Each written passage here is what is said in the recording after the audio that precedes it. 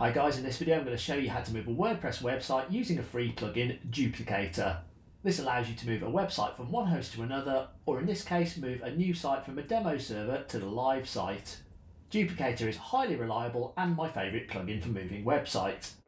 I'm going to cover how to install the plugin, make a backup of the new site, how to create a database with the wizard, use CPanel and File Manager to upload the backup files, run the installer on the live domain, then go through troubleshooting if you run into any hosting problems. I highly recommend using Crystal Lightspeed hosting as their servers are really fast and their tech support is excellent if you ever need it. Links and timecodes are in the description below. Alright, let's get into it. Here's our old site, retreat.co.uk, and here's our new site. So this one is the brand new one that we want to upload to replace this one. It's quite straightforward. What I'm going to do is back up this site first using Duplicator, delete this site, and then upload a new version and run the installer. It literally is that straightforward. So to do that, the first step is going to be to back up the new site. So I go into here and then I log into my WordPress admin, and it's usually /wp-admin. Log into the back end of WordPress. What we want to do now is go to Plugins, Add New, and in the search bar up here, type in Duplicator. And we're looking for the one by Snapcrete because this is a really good one. Press install now. Once it's installed, activate it. There we go, Duplicator is installed. So now on the left hand side we can see we've got Duplicator. So what we want to do is go to Packages, Create New. You can call it whatever you want, but it puts today's date in, and press Next. And it'll take a moment to scan the site and work a few things out. Once the scan's completed, most of these look good. If yours has a warning notice, don't worry too much about it. I'll expand that now. It's just telling me that some of the files are a bit big, like an image or a file. Don't worry too much about that. Most of the time it works perfectly. So I'm happy that all of these are green. All you need to do is tick notice status has been detected, continue with the build process, press build. And what it's going to do now, it's going to back up your database and it's going to zip all the WordPress files that you need. And it may take some time, so don't worry. Alright then, so here's our installer file and here's our archive.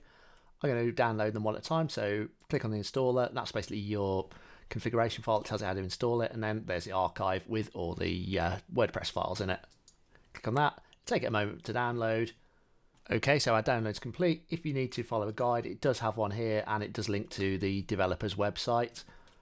What we can do now, we're done with this particular section, so I just go log out, close the tab.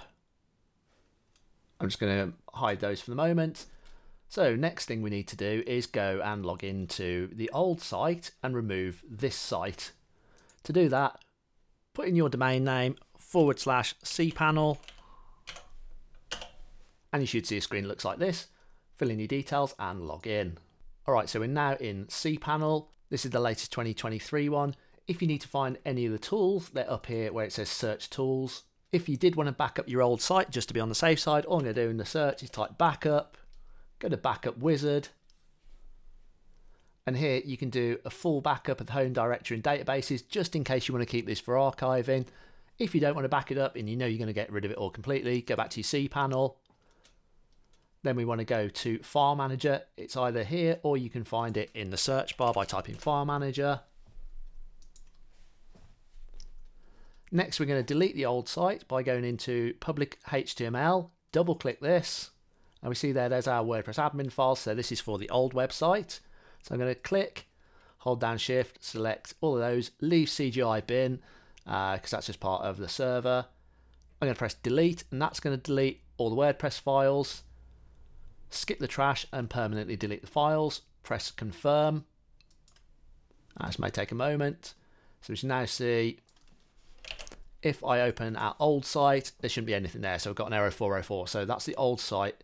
It's deleted. Go back to our cPanel. Next, I'm going to go to the databases. So we see there we've got MySQL databases. Click on that. We need to delete the old database because I don't want anything getting mixed up. So we can see here, that's our old one. all I'm going to do is click delete the users, revoke user privilege, press go back. So that's remove the user from the database. Now I'm going to delete the database, press delete, delete database permanently, go back, scroll down to the bottom and make sure you've deleted the user as well. All right, go back. So now we don't have a database and we don't have a database user. Now the best thing to do here, you can either fill this in manually, but my preferred way is go back to your CPanel, skip that. In the search, go to database. We're going to create a new database with a database wizard. What I recommend you do is, while you're doing this, bring up a notepad on here to write in your details, because we're going to create a database name, a user and a password. So I put that in Notepad because we're going to need that later on. So type in the name of your database, press next step,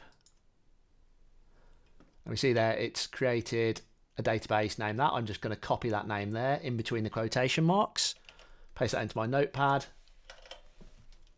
and then we're going to generate a password. I'm going to use a password generator for this, so I go password generator. I like to go with advanced options, set it to the maximum number 18 because that's a bit stronger. Generate password. Tick, I have copied this password to a safe place, so copy it, add it to your notepad document, and press use password. Okay, so that's our user setup and a password. All we got to do now is press create user. If this pop-up appears, just click the X.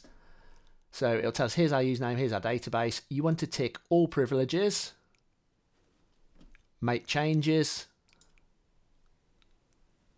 All right, so that's our database set up, ready to go. Go back to CPanel, and now we need to go to File Manager. So we can either click on the icon here or use a search for File Manager. Go to our public_HTML folder. And now we want to press upload.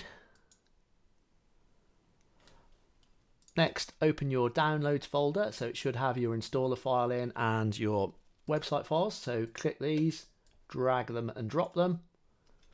So you'll see the installer uploads really quickly because it's a tiny file, and our website is about 200 meg. So I'll speed the section up so you don't have to wait. All right, so that's our file uploaded. Sometimes you may get this error, but usually it works. So I'm just going to close this upload window. And then in our file manager, I'm just going to refresh it. We should see there's our installer and there's our file. All right, so to run the installer, open a tab and open your live website URL. We should see our error code, which is OK.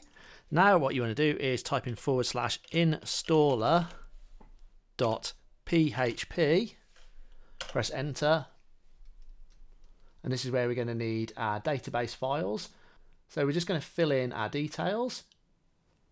So I've got my database name, database user, database password. So I'm just going to copy and paste those in. So copy our database name, paste that in, and do the same with the user and the password. Once you've copied that in, scroll down to the bottom and you just want to press validate. As we can see, it's all going green. If there's any errors, it'll tell you and it'll be in red.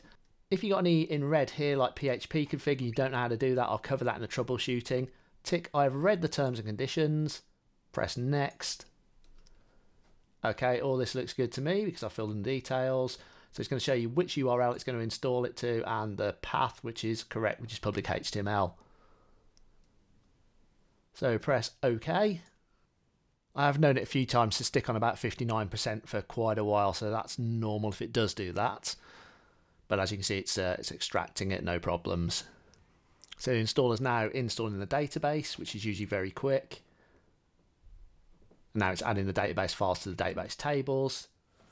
All right, so everything's good. It did show us a few errors during the install, but it seems to have worked it out. So, all right, so your site should now be good to go. So it's got auto delete installer files after login recommended. I would leave that ticked because we don't want to keep them on the server because it's just wasting space. Now I'm going to go to admin login and test my site. All right, there we go. So there's our back end. I'm going to copy the site URL, open it in a new tab, and then just check everything's working. Alright, so our home page is loading. The main thing is check the other pages on your site load. So click on one of them, just make sure it is loading okay and you're not getting any errors. So I'm quite happy that all this is working and our site's moved across okay. So I'm going to log into the site and we see there it says this site's been successfully migrated and it's removed all of the extra files that we don't need. And also with mine I use iTheme security, so it's told me that was deactivated during the installation, so all I need to do is go into my plugins and reactivate it. If you found this helpful, please consider a like and subscribe, leave a comment below. One thing I would recommend doing is going back into your demo site and remove the site. So you could do that. I use Soft Oculus, so I type in soft for Soft Oculus, go to WordPress Manager. Here's the new site on the demo server. What I would do is click on the little arrow to do that and press remove. And I'd remove the directory, the database and the database user. So that's going to be completely removed from my demo server. Scroll to the bottom, press remove installation, press OK. And that's just going to prevent other people working on the demo site and they're not going to be working on the real one that's in use at the moment. Turn to WordPress management and then just log out. And that's just a bit of housekeeping for you. Alright, so we're going to have a quick look at troubleshooting various issues. A lot of the issues are generally hosting restrictions. So if I go to PHP in the search, go to select PHP version, most of the issues with uploads can be solved by going into here, by going into options. So in this window we can do things like increase the memory limit if your host allows it, and we can also tell it to do upload maximum file size. So again, if you're hitting any restrictions on this, you could try this first. So you could try increasing it to the maximum if you need to. If you're not seeing the options like I do here, it might be worth contacting your hosting provider and see if they can increase the upload number. So yeah, turning these up in most cases will fix a lot of the upload issues. I'm also using PHP 8.2 on mine, and I just need to make sure that when I upload the site to a new server that I make sure that ND my SQLI is ticked, and that's fixed quite a few of the problems for me as well. Most issues can be fixed by increasing the PHP upload limit. If these steps didn't fix your issue, please contact the hosting provider and open a support ticket. Leave me a message in the comments and I'll try to help. Well, that's it from me guys. Please hit that like button and smash that subscribe. Well, if you didn't like it, hit that dislike twice, and thanks for watching.